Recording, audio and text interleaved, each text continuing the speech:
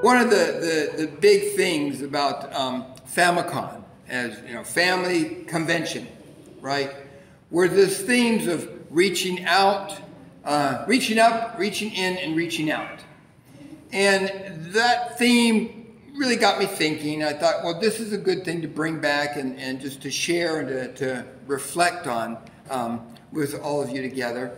I think when we think about our lives, we're always looking for how can we find fulfillment in our lives. And of course, according to the divine principle, our purpose is pretty clear, right? We have three great big missions in our life that actually covers every aspect of our life. The three great blessings, right? To be fruitful, multiply, and have dominion. And they correspond with the great commandments from Jesus. You know, the greatest commandment is to love God, right? Well, that's our first purpose in life, is to grow and mature ourselves so actually we become representatives of God, that God could dwell with us. It's our individual maturity and perfection. It's our first purpose in life. And then the second, Jesus said, it's like that, you know, love ourselves, but to love our neighbor as ourselves. So basically loving people. And that's the second great purpose. It starts in our family, right? But also is it meant to expand to the society, nation, and the world. And then the third great purpose is the loving creation, you know, perfection of dominion of love, where we're good stewards over the amazing things of creation. But I'm going to focus on the first two, loving God and loving people. And those are the things that came out as the theme for our mission as unificationists in this world. So let me start with reading from the exposition of the divine principle, our core teachings, exploring and expanding on our understanding from Scripture, from the Bible. So this is from the section called the Principles of Creation. The key to God's first blessing is the perfection of individual character.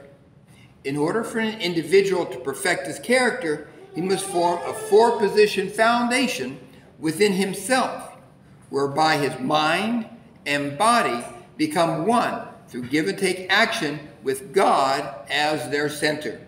Such individuals become the temples of God, achieve complete oneness with him, and acquire a divine nature. They experience the heart of God as if it were their own. Sounds pretty good, right? This is God's vision. This is God's plan for us. God's intention and desire for us in our lives. There we go. So that's our first purpose, is to become people who reflect God's nature, to experience God dwelling in each one of us. Temples of God. Well, I don't know about you, but I don't often feel so much like I'm a very good temple of God, right? God might be kind of embarrassed sometimes to hang out in my temple. So the divine principle recognizes that. And this is Father Moon pointing out the challenge, because mind-body unity has to do with my ability to, you know, say I'm going to do something and follow through. I wrestle with that a lot, right? You know, I make a promise and somehow I don't always follow through. This is from the Cheonsang Gyeong, Father Moon talking about us as true people. Looking at human beings, we can see that the mind and body are at war. This struggle did not start today in the current age. It began with our first ancestors. As is recorded in the Bible, it began just after the fall of Adam and Eve. So we're always wrestling with this challenge of uniting my mind and body. You know, my mind, Paul said it, you know, with my mind I want to do good, but with my body I end up not doing the good, doing the bad that I don't want to do. So in religion, there's traditionally been, you know, the main way that we fight to overcome the temptations of our body is by force and willpower. You know, we fast, we determine, we sacrifice, all these things. And, you know, and Father Moon in this is explained, yeah, that's one way, but to be really victorious, to really bring unity of mind and body, the love of God has to be there. And it brings us together, not as the mind is the master and the body is the servant. No, we're designed to be partners, working together, brought together in unity centered on God's love. So again, this is from Father Moon. No one, though, can conquer the body without welcoming God into him or herself. Only with the power of God's true love and truth can the mind become the subject partner, the leader, take command of the body as its object partner, and realize the ideal of oneness with God. So, in the terminology of Famicon, we need to do some upreach, right? You've heard of outreach, you've heard of inreach, but actually before all that, we have to do upreach. We have to reach up to God as our heavenly parent. It has to do with our vertical connection to God. That's the starting place for everything. You know, before we even can love our neighbor, we have to love and know the love of God. And then through that love that we experience, knowing that we're loved by God, we have love to share with others. So, practically speaking, what do we need to do to do that upreach work, right? Okay, I need to do some upreach. A lot of times we say, oh, I need to do some outreach. Well, before we do outreach, let's do some upreach, right? So the first place we upreach is through God's Word. This is why we have a tradition in our movement of morning devotion, of hunduke, of daily reading and studying of God's Word. We need to fill our minds with God's truth, with God's perspective. And this helps us, the more we can understand about God's heart, even intellectually, the more we can see things from God's view, especially when we're dealing with challenges in life, when we look at things from the perspective of God and God's heart. So understanding and studying God's Word, but that's the intellectual side, which is an important foundation because our thinking is the starting point for any action. You know, before we do some action, there's some thinking going on behind. So we want to get our thinking straight, right? But more than that, we need a relationship. And prayer, meditation, quality time with God is where we expand on our intellectual understanding, where it can move from our head to our heart. Because when we know and experience, not just, oh yeah, God loves me, but actually we feel, oh, God loves me. Thank you. Wow. And sometimes I need to stop and just take a breath. Okay. You know, my mind says, oh yeah, God loves you, but I don't feel loved, right?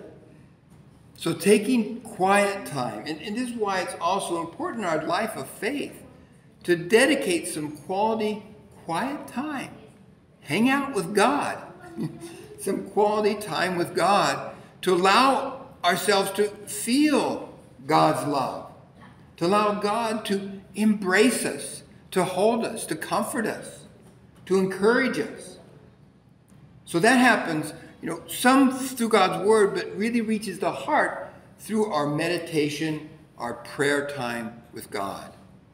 So this is also part of our upreach, investing in our daily quality time with God. Now then, the other upreach is that we need to bring God into every aspect of our life. You know, we're not spending at least I don't spend my whole day reading the Bible, reading Scripture, reading Divine Principle and follow its words. No, I don't. And I also don't spend the whole day praying. So, what do I do the rest of the time? Well, we take God with us. This is what attendance is about. Attending God means in any circumstance, in any situation, bring God with me. So when I go to work, hey God, let's go to work. When I go to watch a movie, when I'm reading an entertainment book, when I'm playing with friends, when I'm doing activities, hey, bring God along. Attend God. Let God be part of every aspect and quality of my life. Especially, you know, most of us spend 8 hours a day with work. Well, God should certainly be with us at work. You know, when we're dealing with all kinds of things. Hey, God, what am I going to do now? Oh, how am I going to deal with this? Oh, God, help me see from your heart, to love people. By living in attendance to God, bringing God, we're upreaching all the time for God to be present and dwelling with us. So that morning devotion, hunduke, nourishing ourselves, prayer time, bringing God with us in all circumstances, this is the beginning point. This is the upreach, which is the foundation for everything else that we do. So to have a fulfilled life, the first great purpose is our connection with God, loving God, right? As Jesus said, with all our heart, mind, soul, and being, with everything. That's our upreach, right? So we're going to do upreach now, right? Time to do upreach. So upreach is time for fellowshipping with God and connecting to the source of power in our lives. So then the second great purpose is loving people. And I'm going to split this into two parts because it starts with the family, and we're going to call that inreach, and then expands to the world, which I'm going to call that outreach. So let's read. This is also from the Divine Principle, talking about that second great purpose of our life. Adam and Eve should have joined in loving oneness as husband and wife and raised children. This would have been the fulfillment of the second blessing. When God's second blessing is fulfilled, this family or community, that's the other level, also becomes a good object partner giving joy to God. So God's design is for us to develop that expanded love experience we have with God as an individual, horizontally with people in our lives, starting with our family. So again, reading from the Chun Sung Young, the book on true family. The family is the base that connects us to each other's lives.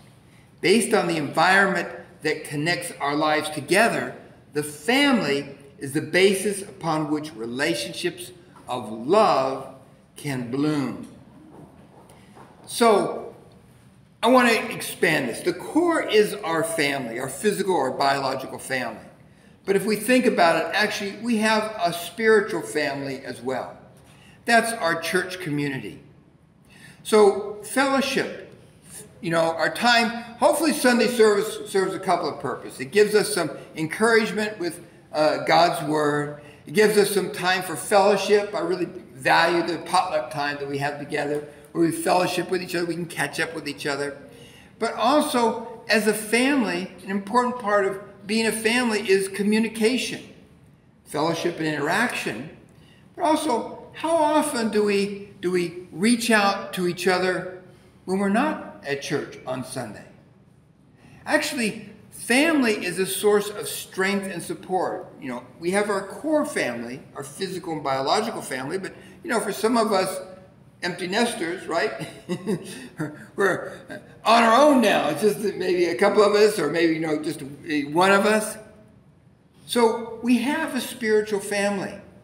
So inreach is us reaching within our spiritual family to encourage and develop each other.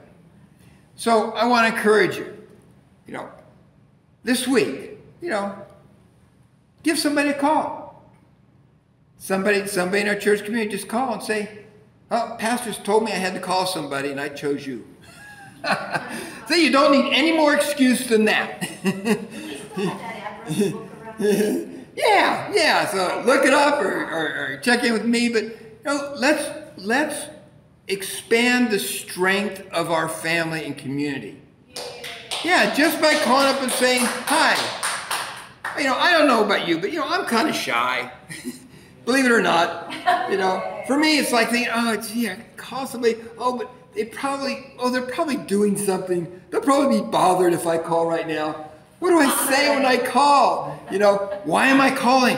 Oh, did I do something wrong? Are they going to feel what?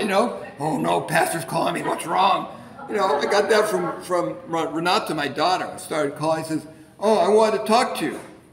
She'd immediately say, uh-oh, did I do something wrong? No, we all have an excuse. I'm calling because pastor said I need to call somebody. I love you. and I love you, and you were the one that popped to mind. You were my favorite person I wanted to call. Now that doesn't feel so bad to receive, right? So when someone calls you and says, well, you know, I need to call someone, and wow, you just popped up to the top of my mind. It's so good for us to connect with each other. And this kind of in-reach and supporting each other, and I'm encouraging you, but I've got to wrestle with this a lot myself. It's something I have to work on, But I always appreciate it when someone calls. It feels good. And even if it's not a good team, even if it's inconvenient, and I don't have much, and can't talk, I still feel good that I was remembered, that I was thought about. And by doing this kind of just even communicating, we strengthen the bonds with each other. And the ability just to share with each other, to recognize each other, to love each other. It strengthens each one of us individually, but it strengthens us as a community. And the purpose of this purpose of this in-reach is so that our love grows bigger and stronger. Now, we're building a foundation of loving God and experiencing God's love on our own. But that's not meant to just be kept to ourselves. It's meant to grow. As Father Moon always tells us, the more you give love, the more you experience love. So the more opportunities we create to love other people, to share love with people, the more love we can experience, the more we can grow. Now the goal is, this world is desperate for the experience of love. Everyone is desperate for, I know I am. I'm grateful, that I can pray and I can feel God's love, but there's nothing like a handshake, a hug, a conversation with someone that touches us, that God can touch us through other people in really powerful ways. So building that love, family, our core family is where we're starting to learn about love and relationships. Our expanded family is also where we're expanding our ability to love, because we've got all kinds, thank God, we've got all kinds of people in our community. Boy, I tell you, all kinds of different flavors to experience. It's quite, we've got a smorgasbord, right? You ever go to a restaurant and all they have is one thing to eat? Okay, I'm not going to come back to this restaurant. We've got so many different flavors, right? Pick and choose. We have an amazing family, from all over the world, right? In all different character types and personalities. So communicating with each other, give and take action with each other, it builds strength in our own lives, and it builds a community that God can work through.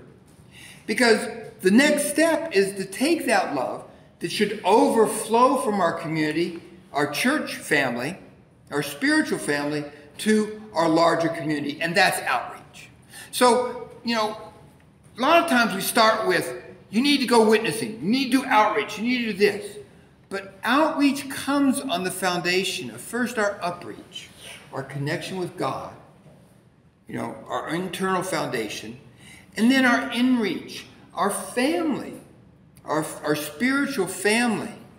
And through that love that we experience in a family, then we have things that just overflow that naturally we want to share with the larger community. So again, let me read from Father Moon. This is from the Chun-Sung Young, the book focused on God. The center of everything is heart. And the family is absolutely necessary for cultivating it. We cultivate the 4 realms of heart in the family. And they must connect and unite, centering on God. This connection and unity expands from the levels of individual and family to the community, nation, and world. Those 4 great realms of heart, that's the love of parents towards children, the love between husband and wife, the love between brothers and sisters, and the love children feel towards their parents. Those 4 realms of heart and love that we experience first in the family, but also we experience in the outside world. Anyone who's an elder to me, I can feel a child's love and relate to them their parents. Anyone that's younger than me, I can have a parental heart and care for them. Friends, and I can share as brothers and sisters. Now, sorry, only one husband and wife. Okay? Make sure you're clear on that. Only one. That's only one. But all the others, it's like the formula for us to relate to the whole world. It's the family model for how we relate to everything. So again, this is from Chun Sung Kyung. This is about Chonoguk, the book on Chonoguk. We cannot keep God's blessing only to ourselves. We have to perfect families that extend blessings to the community. What I'm saying is that we must move heaven and earth to share God's blessings. God's blessing multiplies when we share it. So as we cultivate that experience of God's love in our own individual lives, as we expand that and create a spiritual, our physical family, and then our spiritual family, where love is just multiplying and growing, then naturally the outreach flows from that, where we naturally care and we're happy to be able to share with others. Now, from our meeting, the headquarters gave us this encouragement. This is the mission, the objectives of the Family Federation for World Peace and Unification of America. This is it. It's to empower. It's all about empowering, bringing God's power to all these circumstances. So, empowering individuals to know and have authentic relationships with God as our Heavenly Parent. And especially to raise individuals up to be leaders that can lead and contribute to moving things forward, to bringing healing, to be a positive contribution to the world. So empowering individuals in our relationship with God.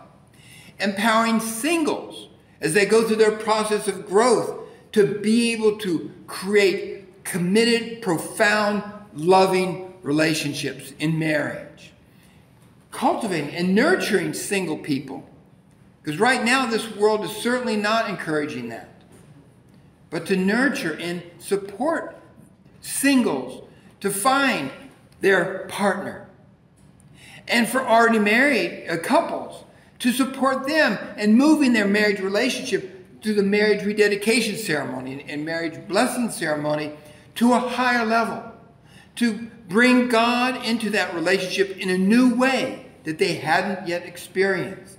Not that God wasn't already present there, but we can take it to a higher level and to create this one world family that creates lasting love that multiplies in the world. And then, as nurture parents and empower parents. Now that's a big job. Empower parents to be able to raise their children with the experience of God's unconditional love. To help them know without a doubt they are God's children. They are divine beings. That there's no question of what their root is. So nurturing and empowering parents to be victorious. I know for me, I could use all the empowerment I can get, even with grown-up children, right? And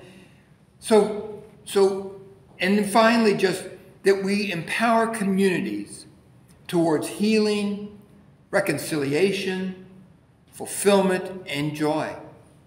This is the mission. This is the vision that we have for what we're here. This is why we're here. And this is where we're going to find the greatest fulfillment in our lives. To do that, we need to reach up to God. We need to reach in within our family and then also our spiritual family. And then we need to overflow and outreach to the larger community. Let me conclude with this from True Parents. What could be considered a happy environment? A happy environment exists when people are positioned to receive love from their parents, experience the love of their siblings, share conjugal love with their spouse, and love their children. That's the four great realms of heart. People can bring about the advancement of a nation and the world only when they know all these kinds of love. So the challenge for us is to be those representatives of God's love to the world, to bring God's love first into our own lives through our upbringing, then in our family, our physical family, and also our spiritual family and community, and then overflowing that to our larger community, society, nation, and the world. I do? I do. Okay, please join me in prayer. Father, Mother God, our loving Heavenly Parent, thank you so much for your design, that you designed this universe to be a place where everything is intended to encourage our ability to grow, to know love, and to express love. Thank you so much that your love is unconditional and that you persevered. And Heavenly Parent, so often we feel so far from you.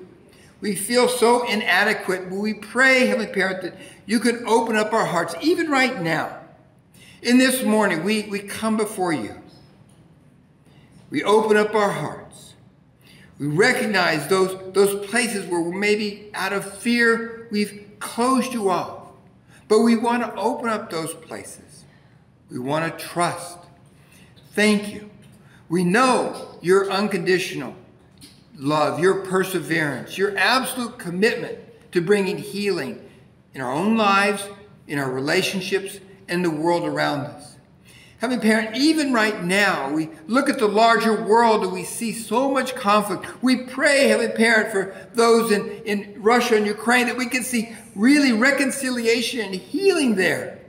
We look at the challenge of North and South Korea, and a seemingly impossible task to bring reunification. And yet we know with you all things are possible. And even in our own lives, as we reconcile and work to bring our mind and body together into unity, sometimes that feels like an incredibly impossible task. But with you, we know all things are possible. We're so grateful for your love, for your perseverance, for your presence in our lives. And we pray, Heavenly Parent, that today, again, we can redetermine ourselves as your sons and daughters, as blessed central families, to bring your love and healing to every aspect of our lives, internally, externally, and in all the environment. So we thank you again and offer ourselves gratefully to you as your sons and daughters and blessed central families. Amen and adieu.